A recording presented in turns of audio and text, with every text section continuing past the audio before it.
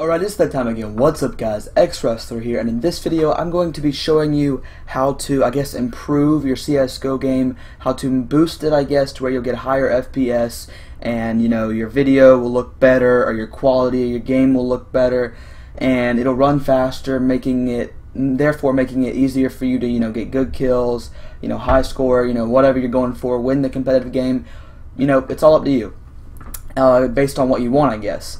And so this is basically all the settings I run on, and it's what I use to, make my gameplay better and stuff like that. Not necessarily my gameplay, but my game itself, and making it therefore easier for me to play and everything like that. So I'm going to be going through and showing you today what my settings are and how I think you should run yours. And so, alright, so basically you should always run CSGO from Steam. So you open up Steam here and you go to your library, obviously. There's CSGO. Let's go back like this. There we go. So here's CSGO, Counter-Strike Global Offensive, obviously, is what it's called. And if you right-click on it and go down to Properties, and then you go over to Set Launch Options, this is where you'll be able to set up your auto exec and stuff like that. And basically what that means is you can fully customize your game even more further than what you could, and make it a little easier for you and stuff like that. So here is all of my settings. I can go ahead and paste them down in the description below. But basically, obviously, if you want to copy the exact same thing I have, obviously, like I said, I'll put it down in the description below. But basically, I'll go ahead and run you through how all this works, and what settings you're going to need and everything like that. So basically, right here is, oh, what's it doing? Right over here is your width by your height, right here. You do your little line, which is the same thing as your underscore key. You do line, W, space, your width. A lot of people like 1920 by 1080, which is HD, but I use a 16 by 900. And basically, alright, so I'm going to show you one thing right here. If you go down, I'm running Windows 8 personally, but if you go down here and then you go down to Device Manager, it'll show you, all your stuff. And then you can go down here to Monitors, look at your monitors. I have two AOC 2060 W3s.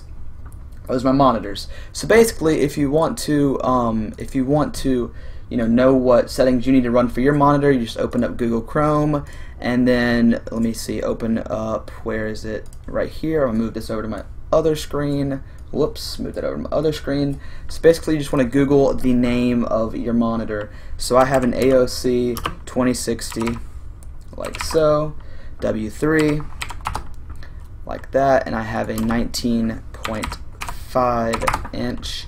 And there it is. There's Best Buy. You can go to a link like Best Buy or anything like that, pretty much, because basically what's that going to do is you're going to be able to go down to your specifications, and you'll be able to learn everything about your monitors if you can't find it anywhere else. So basically, now that you have that, you can scroll on down here and it'll show you your horizontal frequency, it'll show you your refresh rate, and pretty much everything you need to know here. And it'll show you, like, where is it? I run a 16 by 9 resolution, but it's basically all your based on your monitor, your TV, or whatever you're running on.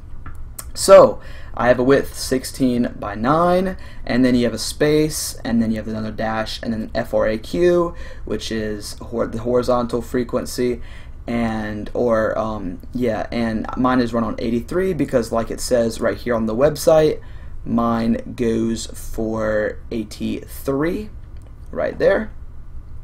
And then after that, you have your refresh rate, which mine is 60 hertz. Yours could be 144 hertz. It's all based on what you choose, I guess, or what fits your TV, monitor, whatever the best. And then after that we have process heap, which just makes it run a little bit better. No vid, which skips the beginning little segment of your Counter-Strike game, makes it a little faster, run a little easier, everything like that. No joy, same thing. And then alright, whoops, went too far. Oh, my bad. High. And then alright, let's go ahead. There we go. High tick rate, 128, that means your tick rate's 128 for the video and everything like that. Your threads, 3. Your MacQ mode 2, and auto exec, that makes the little file and everything like that, and that you can customize in your settings and everything like that. I can make another video showing you what you need to put in your auto exec things I have in my auto exec and how to fully customize your game even further. I can make that later. And then also we have CL_force preload 1, which basically means it forces your preload for the map and everything as it's loading in, so it makes it load a little faster, and it makes you like get into the game faster than you normally would. And with all of these, I can put down in the description below, but basically with all of this, you know, in my game, I can definitely see a huge difference.